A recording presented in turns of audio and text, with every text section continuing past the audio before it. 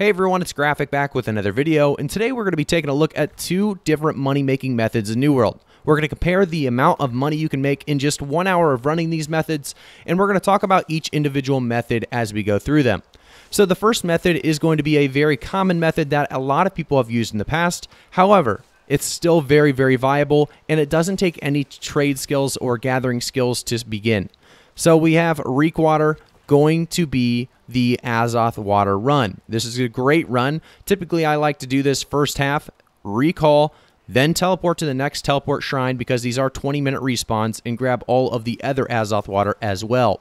This is a great way because you're also going to be able to grab water motes along the way the entire time. So it's a lot of money to be had. And the second route is going to be much more unique. The second route's going to contain us up in Eden Grove, the north side of Eden Grove, right above Garden of Genesis. If you see here on the map, Garden of Genesis right here, Eden Grove teleport top shrine right there. It's going to be a quick teleport, a quick run, and you're going to be able to grab a ton of weirdwood trees. These are going to make you a lot of money, and during the way, you're going to find a lot of tangle wisps as well. So we'll go into each individual gold amount that you're going to get from Azoth Water, water motes, weirdwood logs, and tangle wisps on my server. So to start out, we have Azoth Water at about 6 gold per Azoth Water on my server of Orofina. We also have water motes at 1 gold versus the weirdwood logs at 2 gold and the tangle wisps at 1.3 gold.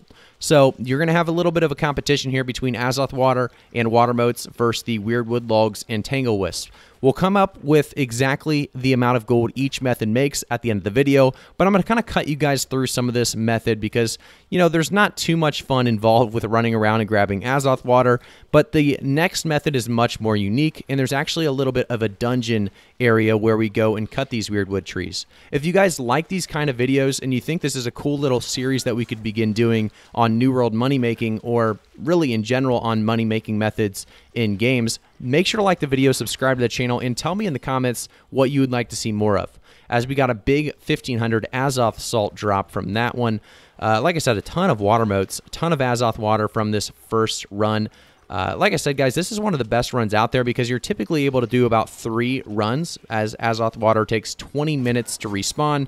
And then we're on our next method. So this method's all about going into this little dungeon area. There is some trees outside that you definitely want to take advantage of first, like I did. However, once you get inside, there's a ton of weirdwood trees for you. So I start cutting one down. I realize really quickly that's not going to work. So I did bring a fire staff because it's very, very strong against the enemies that you're going to fight in here. You know, most of us are level 60 at this point if you're looking to make money. And if you aren't, you probably should get to level 60 before focusing on money making. But you can see that there's a ton of tangle wisps that you can grab, as well as weirdwood trees. And there's also a lot of reasons to come here, because it's not just trees and weirdwood that you're, or sorry, not just wisp and weirdwood that you're getting. You're also getting some coffers. Here you can see that we got a coffer. I won't add this actually to the money making that we get here, because we also got a soul worm, which would have bumped us up probably about 15 gold.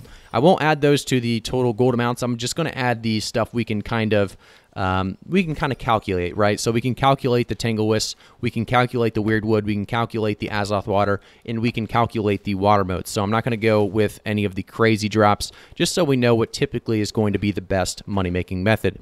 Here we go through. Like I said, fire staff's really, really good against these creatures, and that's exactly why I bring them. And we take more and more tangle wisps. In the very back of this dungeon, there's a couple more boxes to loot. And the biggest thing, though, in the back of this dungeon is the amount of weirdwood trees that there are. Probably, I don't even know, 5, 6 at least. And you have to remember, weirdwood logs, specifically on Orofina, is worth 2 gold a piece. So when you cut these trees down, you're making quite a bit of gold. And I made a lot of gold doing both of these money-making methods, but this one was definitely more fun in my opinion. But some of us don't really care about fun. We just want to get that gold because having gold in New World is usually the most fun of it all. So here we're fighting the final little creatures in the back. I think there's one more that spawns. Yeah, there's one more back here I have to kill. And you have to do this kind of quick because these creatures do respawn very, very quickly. So if you waste too much time, you will kind of ruin your recall in the back of this area. Because I like to, like I said, recall in the back of this area, go back and sell, or even just kind of, you know, salvage some of the stuff you get from that chest there. But you can see as well, I'm not even counting the pure solvent to this money-making method either. So All of those chests aren't going to count, but another soulworm tongue, which is another basically 15 gold as well. But weirdwood trees out the wazoo back here. You can see here's one, here's another one. There's more over there. I believe there's one on the right as well that I missed until the very, very end. But there's reasons people are coming in these areas to hunt these weirdwood trees.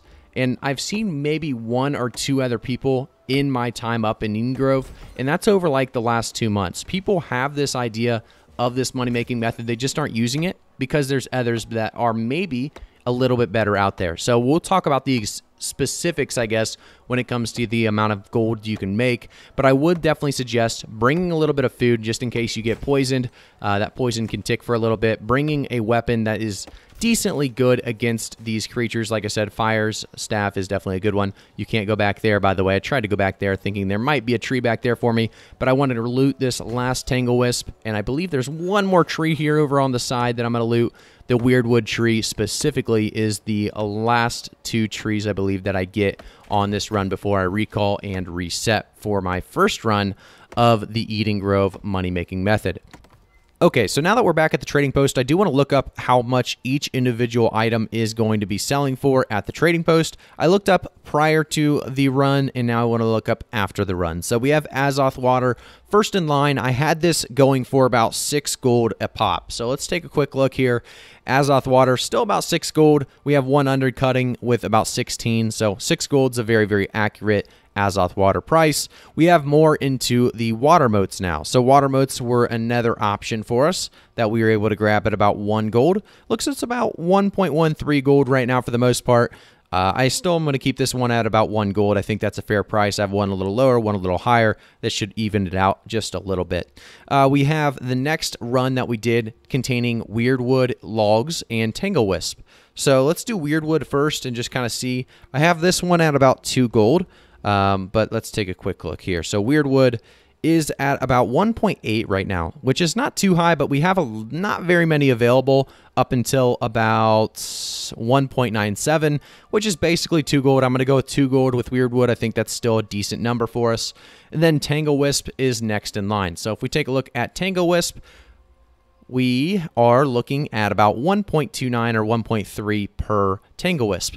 So it's great to see that, you know, realistically, these prices aren't going to change too much before and after you start your money-making methods, as they've pretty much stayed very, very close to the same for us.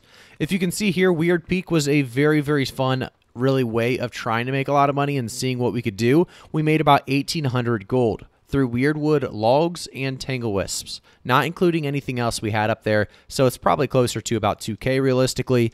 And reek water, we made about 2,500 gold from Azoth water and water moats. So reek water, going for that Azoth water, was still the clear winner, and you don't even have to have requirements. So, you know, going to get weirdwood logs, you're going to have 100 wood cutting and most likely a decent axe to really speed up the process.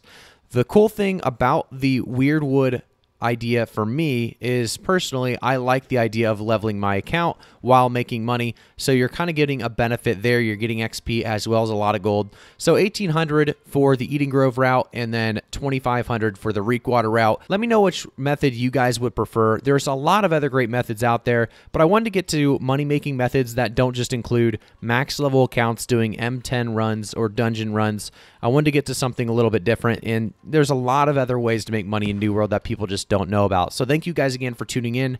Make sure to like the video, subscribe to the channel, and turn notifications on.